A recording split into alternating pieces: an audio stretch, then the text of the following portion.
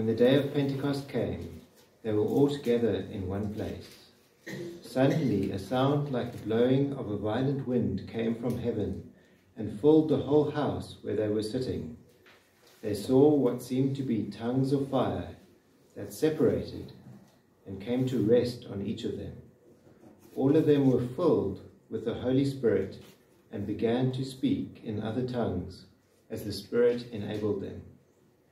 Now there were staying in Jerusalem God-fearing Jews from every nation under heaven. When they heard the sound, a crowd came together in bewilderment, because each one heard them speaking in his own language. Utterly amazed, they asked, "Are not all these men who are speaking Galileans?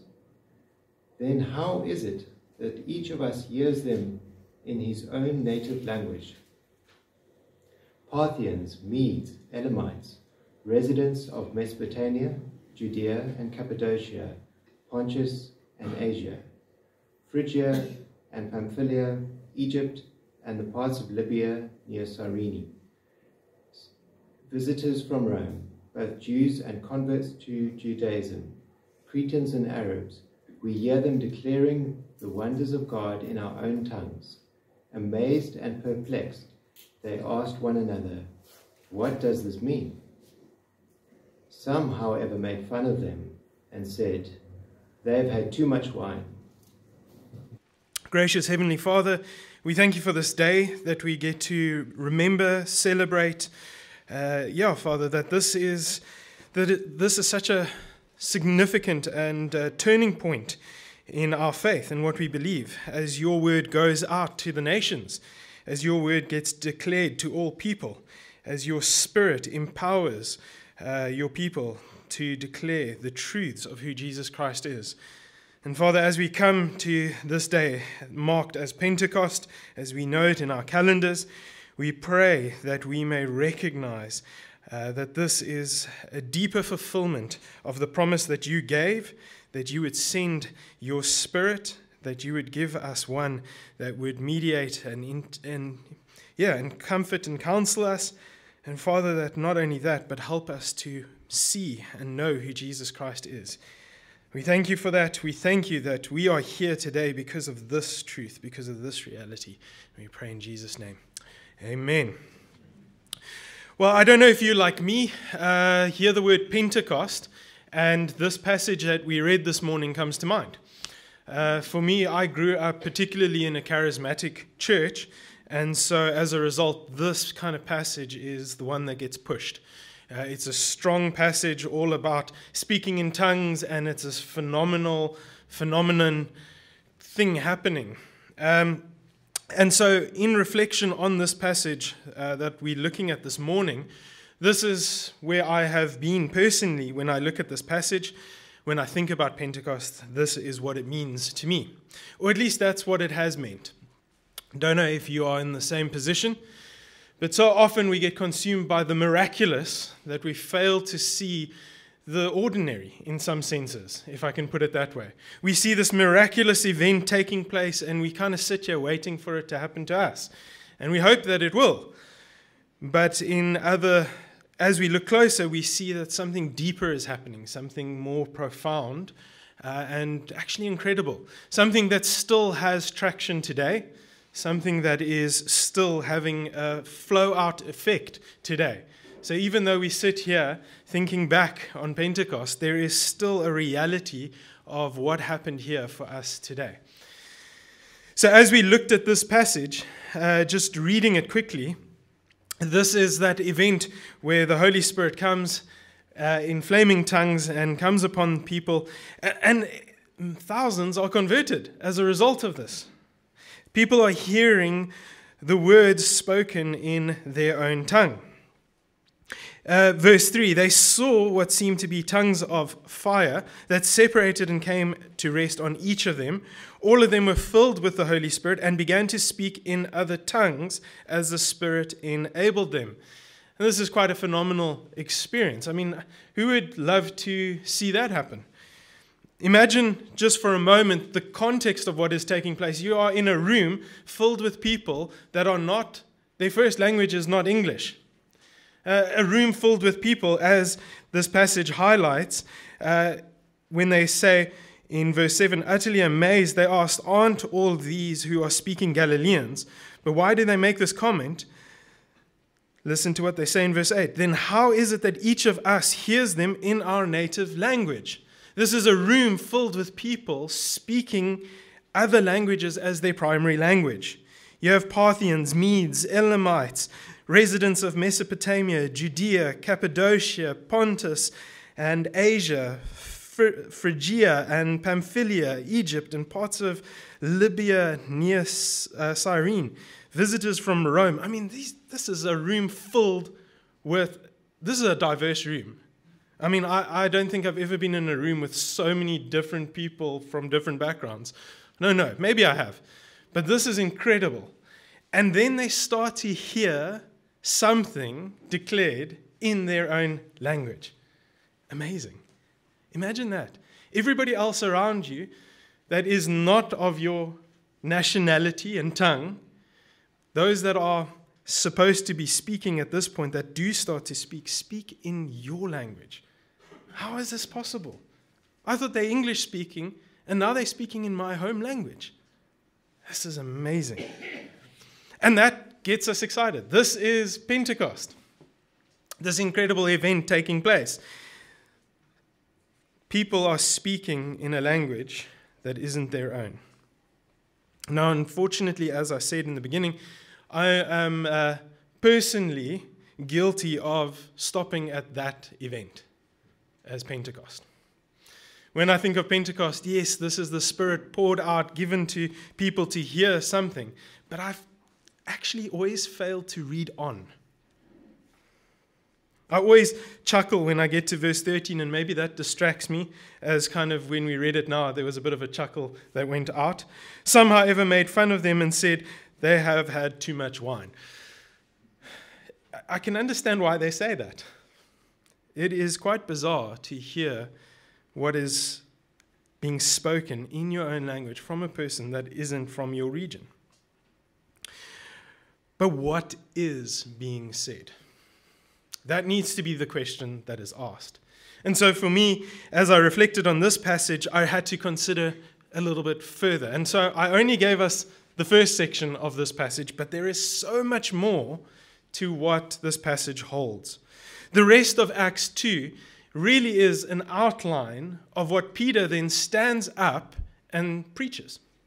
So it's really it's a sermon in one sense, and so it's weird to be preaching a sermon while preaching a sermon. Yeah? And when we look at that, it says in verse 14, then Peter stood up with the 11, raised his voice and addressed the crowd, fellow Jews and all of you who live in Jerusalem, let me explain this to you. Listen carefully to what I say. Peter is about to stand up and he is about to explain what they are hearing in their native tongue. The intention was not for them to simply hear something and be blown over by awe and wonder that God could speak to them, but that what God was speaking to them was about to transform and change their lives forever if they were willing to hear. This is what Pentecost was about, that a message was rolling out to the nations, not just for the Jews, but for the Gentiles, for everyone. And Pentecost marks that day that here God comes by the power of his Spirit to declare the truth of Jesus Christ to all people. This is phenomenal. This is the undoing of basically what happens on the day of with the Tower of Babel. This is a reworking. It is an undoing of the chaos that was created when they were given so many different languages and division was cast among them. The Spirit comes to reunite humanity under the headship of Jesus Christ. This is what Pentecost is about. The uniting power of Jesus Christ. But let's see what Peter has to say as he explains this profound event to them. Verse 15, these people are not drunk, as you suppose. It's only 9 in the morning. No, This is what was spoken by the prophet Joel. So what most likely is taking place is the first part of what they heard was a portion of some sort of this quote that he then reiterates, coming from Joel. And he explains it to some extent. So before we look at what Peter is about to say, he gives a quote of a passage, and he gives an explanation. He gives another quote, and he gives an explanation, and he gives another quote, and he gives another explanation. Maybe this is where the Baptists get the 3 parts to their sermons. But today is going to be 3 parts to the sermon, because this is what Peter does. He says, in the last days, and he quotes Joel here, I will pour out my spirit on all people. Your sons and daughters will prophesy, your young men will see visions, your old men will dream dreams. Even on my servants, both men and women, I will pour out my spirit in those days, and they will prophesy. I will show wonders in the heavens above and signs on the earth below, blood and fire and billows of smoke. The sun will be turned to darkness and the moon to blood before the coming of the great and glorious day of the Lord, and everyone who calls on the name of the Lord will be saved. So what does this mean? Well, Peter then explains, fellow Israelites, listen to this. Jesus of Nazareth was a man accredited by God to you by miracles, wonders, and signs. What you have seen, what you have witnessed to about Jesus Christ, those prophesying signs and wonders, this is brought about through Jesus Christ, which God did among you through him, as you yourselves know. This man was handed over to you by God's deliberate plan and foreknowledge, and you, with the help of wicked men, put him to death by nailing him to the cross. What happened on that hour on the cross when he was nailed? The sky turned dark. The earth shook. And here we are drawn to this passage that Peter is pointing us to, and he's saying this is what happened. We nailed him to that cross, but God raised him from the dead, freeing him from the agony of death, because it was impossible for death to keep its hold on him. This is the first section of what Peter's revealing, explaining to the people that have heard this message. So part 1, Jesus Christ came through signs and wonders and miraculous events, and he was killed at the hand of man, but death could not hold him. This is part 1. This is what the message of Pentecost, where it starts. Part 2. He says in verse 25, David said about him, I saw the Lord always before me, because he is at my right hand. I will not be shaken. Therefore my heart is glad and my tongue rejoices. My body also will rest in hope, because you will not abandon me to the realm of the dead. You will not let your Holy One see decay. You have made known to me the paths of life, and you will fill me with joy in your presence. Now, what does this mean? Let's see what Peter has to say. He says, fellow Israelites, I can tell you confidently that the patriarch David died and was buried, and his tomb is here to this day. First and foremost, David, who you acknowledge as this profound, wonderful king, died. Whereas the one that we declare as Lord and Savior, Jesus Christ, who was nailed to the cross by our own hands, is risen again because of God, because of God's incredible plan. David was simply a forerunner of Jesus Christ, but the one who we call our Lord and Savior, the true Messiah, is the one that is raised again. But he was a prophet and knew that God had promised him on oath that he would place one of his descendants on his throne, the son of David, Jesus Christ. Seeing what was to come, he spoke of the resurrection of the Messiah, that he was not abandoned to the realm of the dead, nor did his body see decay. God has raised this Jesus to life, and we are all witnesses of it.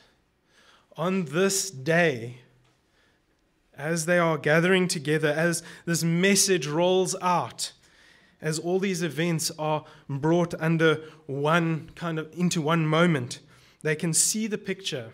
Here is Jesus Christ, the Son of Man, who came into the world, died at the hands of man, entered into death, was resurrected. And we are now witnesses to this. We are witnesses to the risen Lord.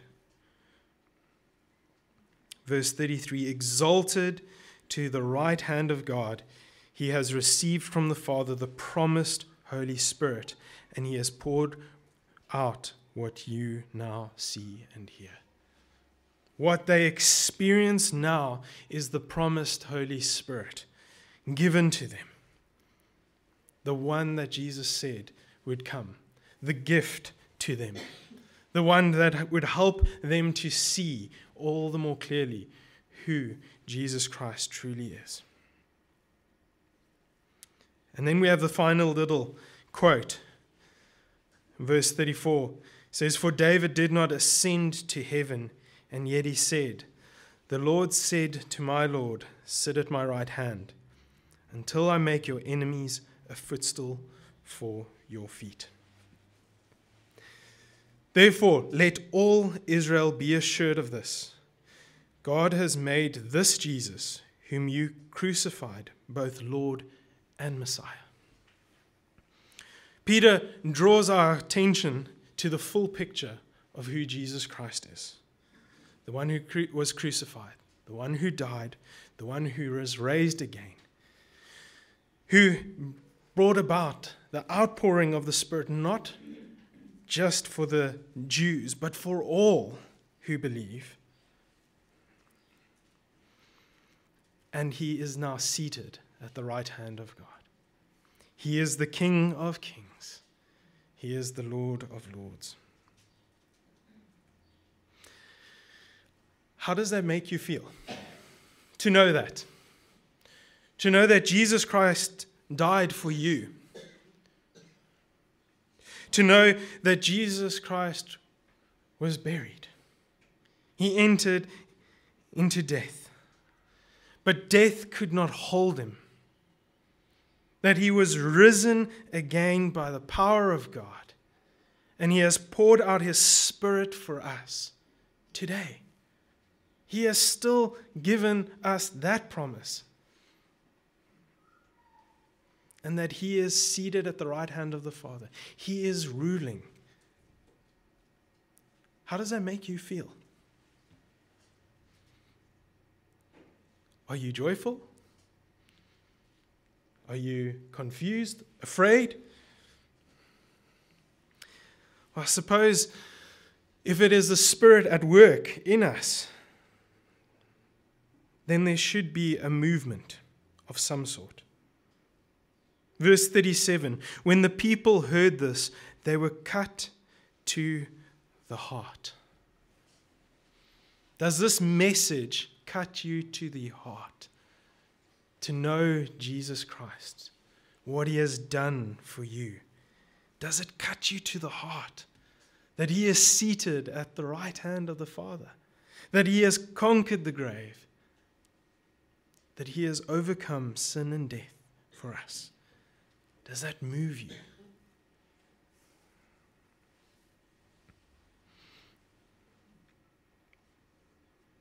Brothers, what shall we do? Peter says. Peter then carried on.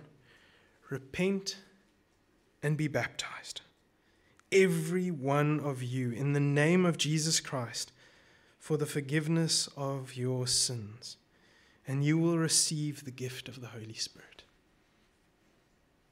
Repent and be baptized, every one of you, in the name of Jesus Christ, for the forgiveness of sins, and you will receive the gift of the Holy Spirit.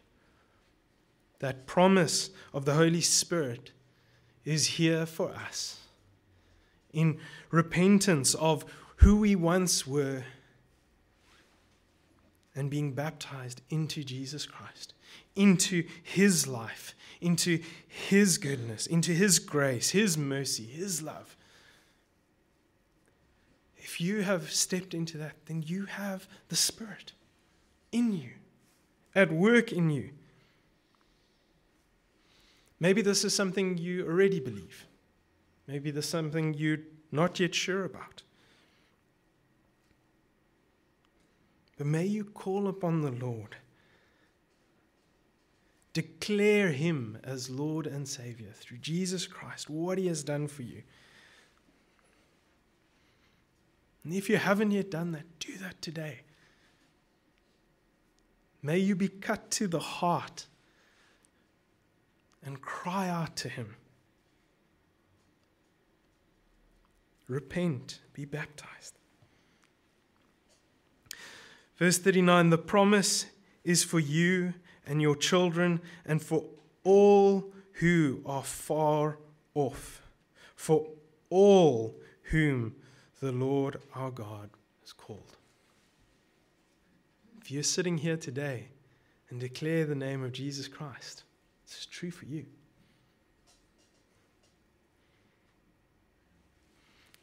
With many other words, He warned them and He pleaded with them, save yourselves from this corrupt generation.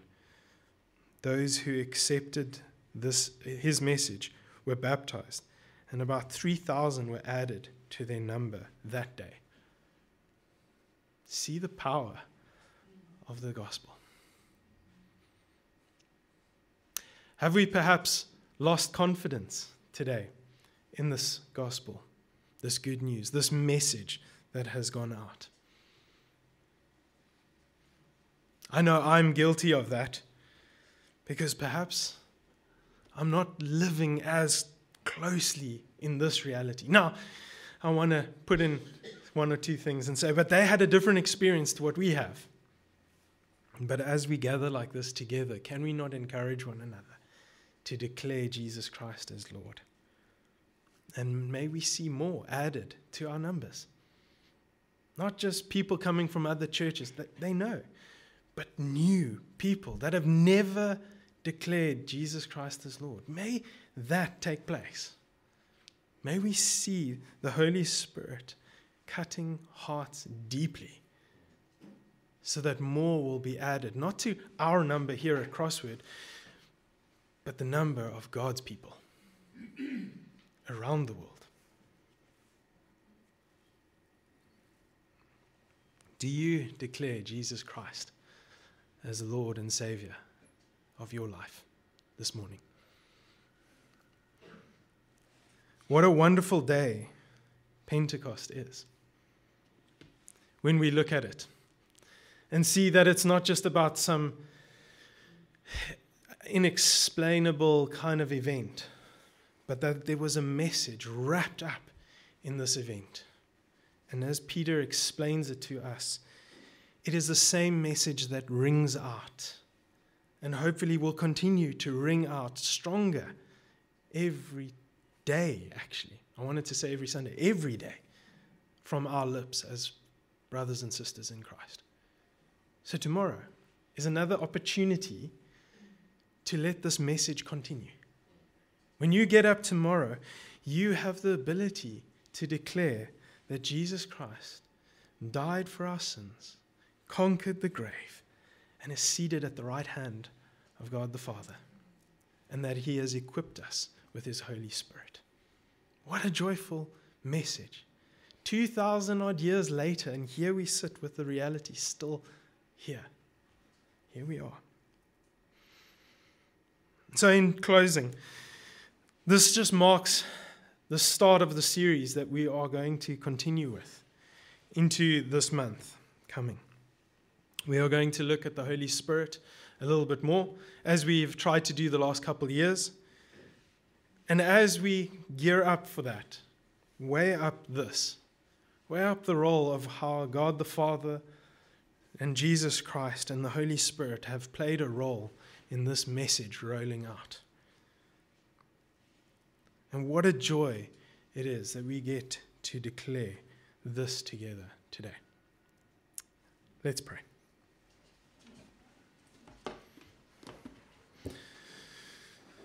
Our gracious Heavenly Father, we thank you for your Son.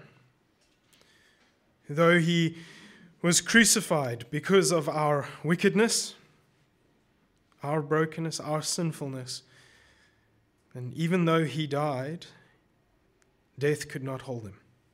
The grave could not contain him. We thank you that as we search the scriptures and we see pictures of messiahs such as David, we see that Jesus Christ is the greater Messiah. The one who was able to conquer and have victory, but in such a greater way. And that he is seated at your right hand, and that he is the victorious one. And that he has given us his Spirit, poured out his Spirit for us. That as we sit here today, our hearts may be cut deeply by every area of our lives that go astray. May the truth of your great news cut our hearts so deeply that we are transformed, that we come in repentance, and that we are baptized in you continually. Father, we thank you that here we are all these years later, and your word still goes out. It has no less power, no less truth, but it is still impacting and transforming lives. And Father, I pray for us here at Crossword, just a fraction of your body, that we may declare your truth, your goodness, so that more may be added to your body.